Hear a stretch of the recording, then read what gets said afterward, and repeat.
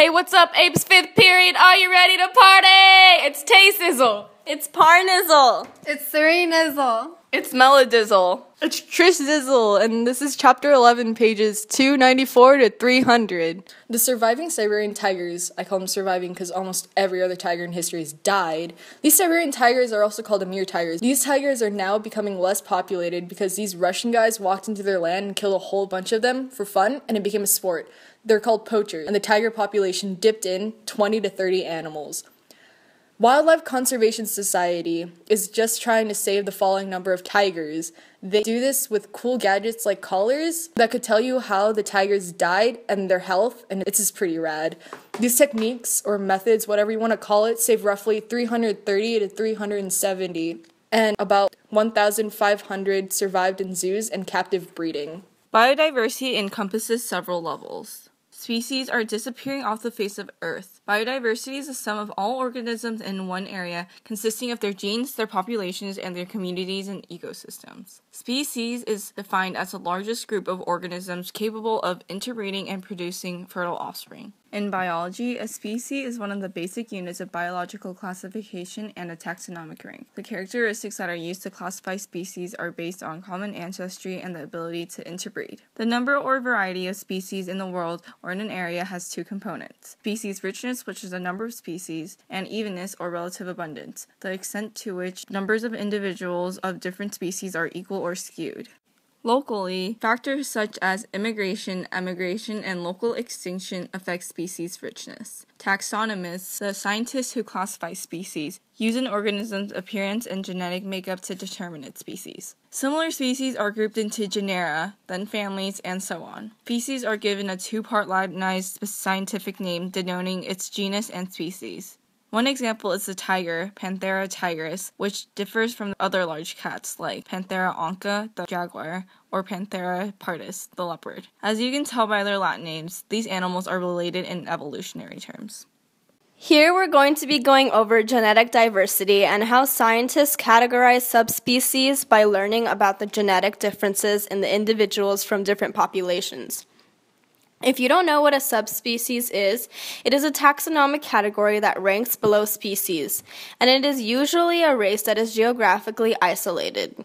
The definition of genetic diversity is the difference in DNA among individuals within a population, or species. Taxonomists classify organisms using a system of hierarchy that places species that are similar in their appearance, behavior, and genetics in the same genus. The steps of the system go down like this: domain, kingdom, phylum, class, order, family, genus, and species. An easier way of remembering it would be, dumb kids playing catch on freeways get smashed. Having a lot of genetic biodiversity allows for species to easily adapt to changing conditions, and populations that have more genetic diversity often have a better chance at surviving in changing environments. For example, a diversity of genes for coat thickness in tigers allowed for natural selection to favor genes for thin coats of fur for Bengal tigers that live in warm regions, and thick coat genes for Siberian tigers that live in much colder regions. Populations with little genetic diversity are much more vulnerable to extinction since they are not prepared for any environmental change. Populations with little genetic biodiversity may suffer from inbreeding depression, which is when genetically similar parents produce weak offspring. Cheetahs, bison, and elephant seals are prime examples of species with low genetic diversity that have dropped to small population sizes in the past. Little genetic diversity is not only a problem in animals, but also in our crop plants, as diminishing genetic diversity in our crops is becoming a huge problem for a growing population.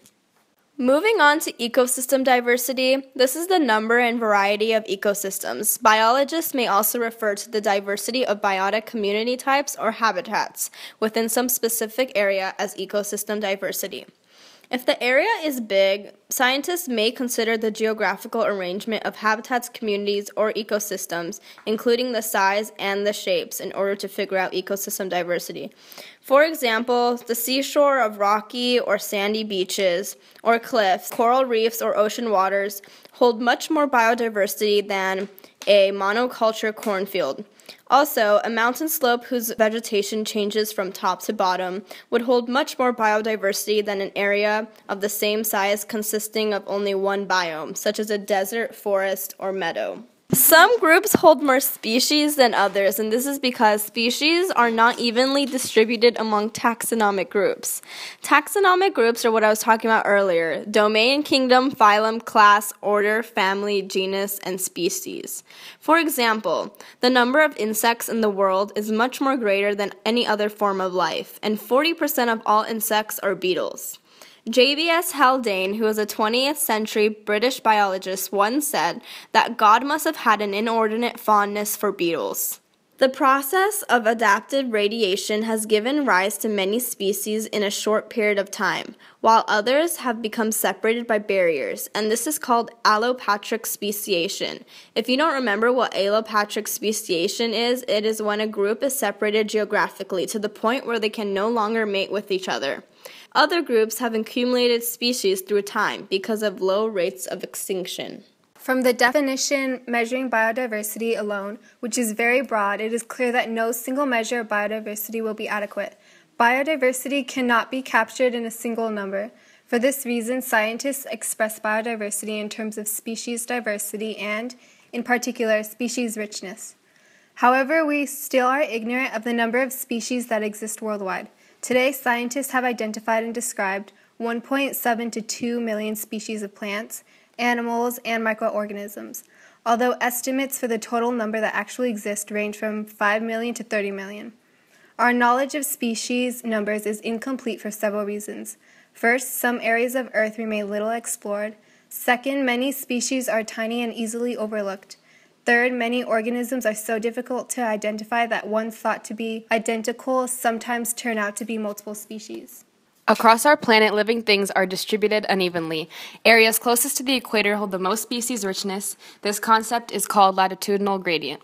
There is more plant productivity in those areas and then can therefore sustain a much larger and diverse group of organisms. In fact, equatorial areas are about as full and diverse as Mr. Vaux's shoe closet. Stable temperatures and rainfall keep all the organisms in check and keep one species from dominating another. These conditions favor mostly generalists over specialists because the conditions don't vary.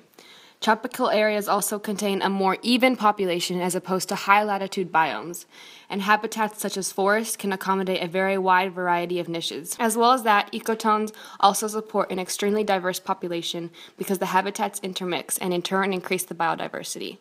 Lastly, human disturbances, as we have learned, can often alter a habitat and occasionally can improve the habitat by increasing biodiversity. This is called habitat heterogeneity. This has been the Zizzles, and we is peacing out.